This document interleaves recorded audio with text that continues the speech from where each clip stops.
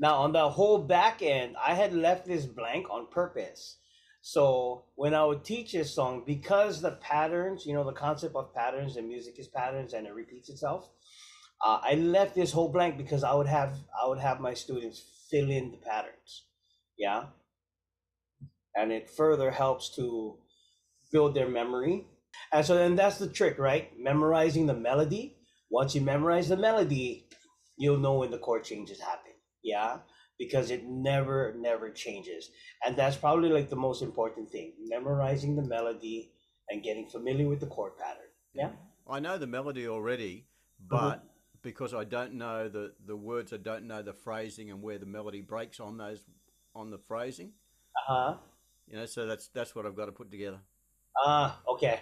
Yeah, Okay. because I can play the melody just by ear, just on notes without any music or anything. But then I've got to match it to the phrasing of like Hitorobochi had Hitoro, how they actually spread that out. Yes. Okay, so I'm gonna sing from verse one all the way to verse two, and then I'm gonna introduce this section right here, which is the chorus. Okay, here we go. Let me take this off. There you go.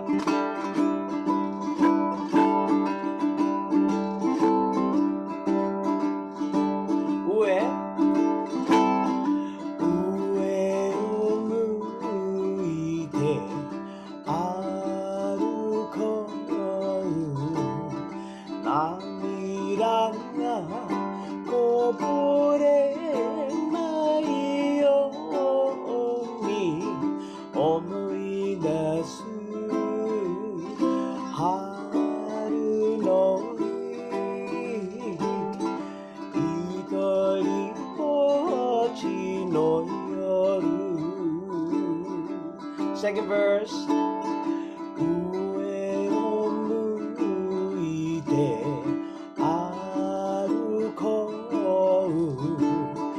滲んだ星を数えて思い出す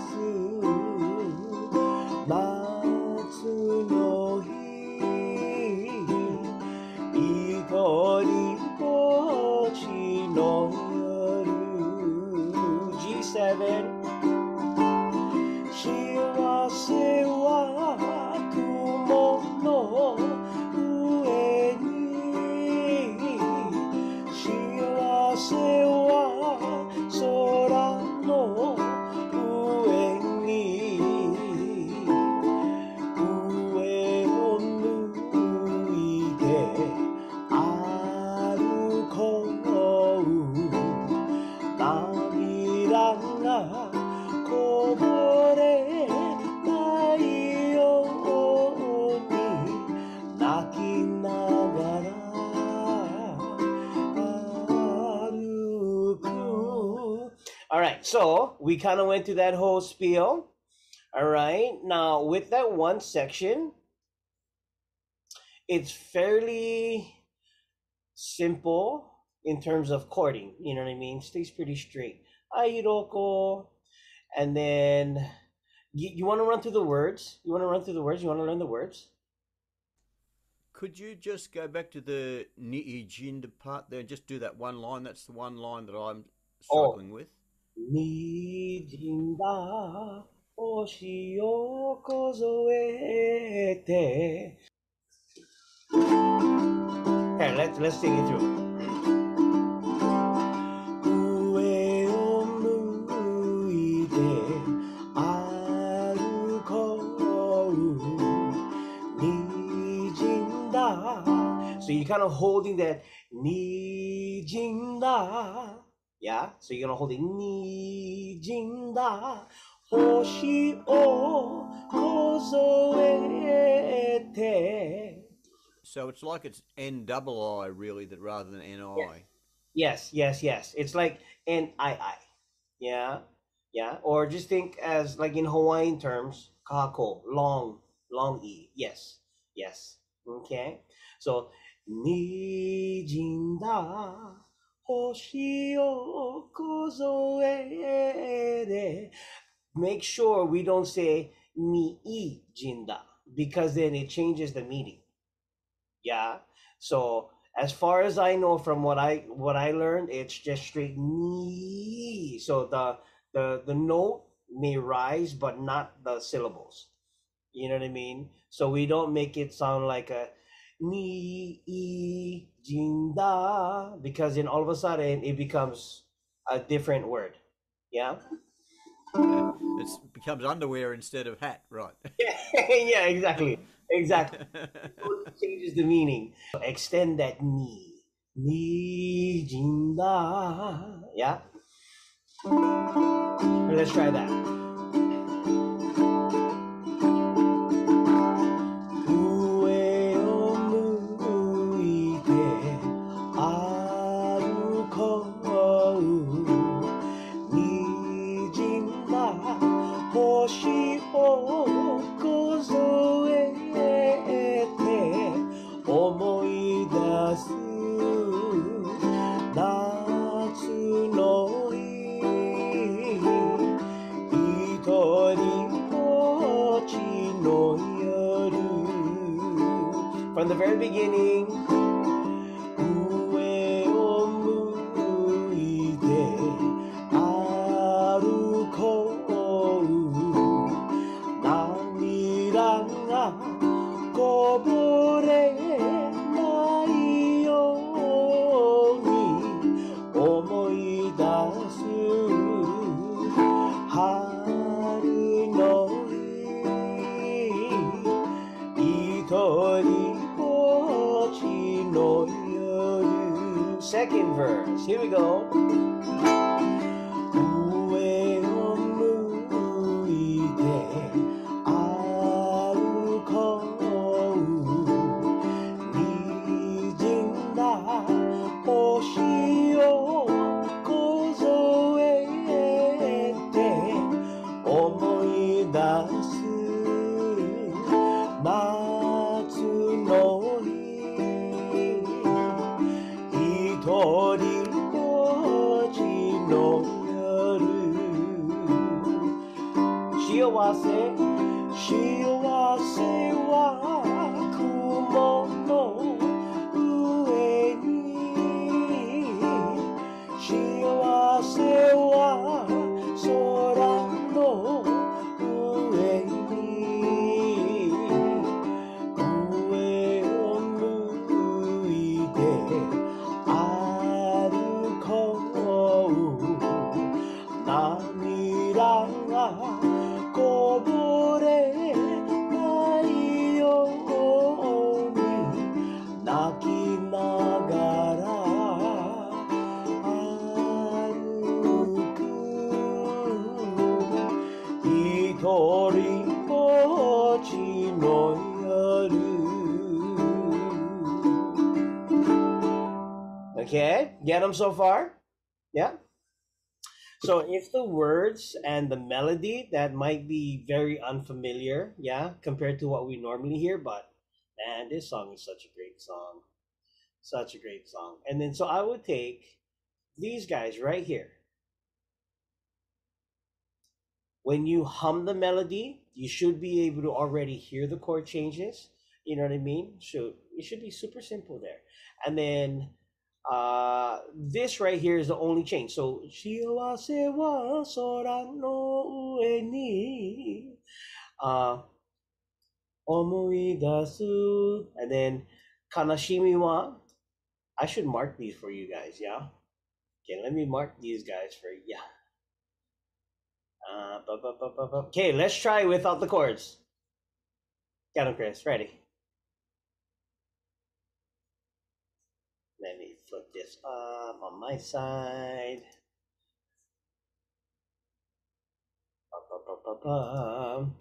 All right, okay, let's try.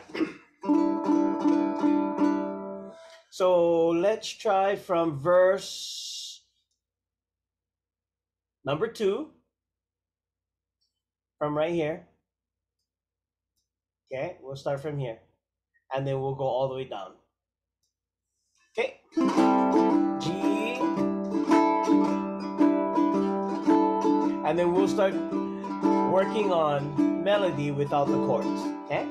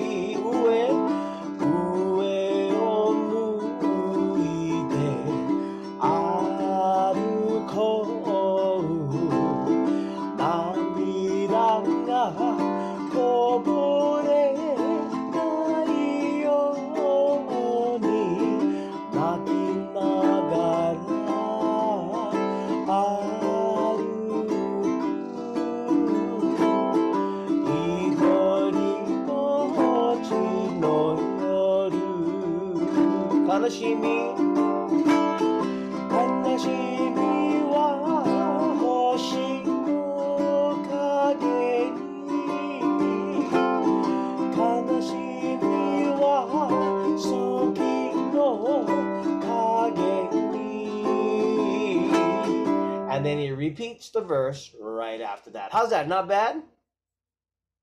Yeah? So? On Amoida Su, you're bringing the I in as the E and pronouncing in that. So Yeah. Omoi. Omoi dasu. Yeah. Omoi, because I was missing that. Yeah. Omoi dasu. And then kind of like drag that you know what I mean? Yeah, omoi dasu natsu no hi. Yeah, that kind of have that. I don't know how to explain that sound, but in Hawaiian we have that too. You know what I mean? It's kind of like it's a glottal movement in the back of the throat. All right, okay, follow along, guys, and then. Okay, we got our chords here. I'm going to move it up. All right. And then, so we're going to focus just in this one section from here all the way to here. But other than that, everybody's good on the chords? Yes? Thumbs up? Yeah? Coolio. All right. Okay, let's play through. All right. And we'll do a basic up-down strum. could do a Hawaiian roll if you'd like.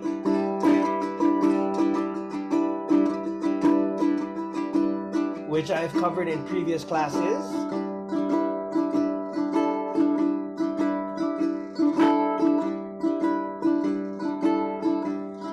Okay, here we go.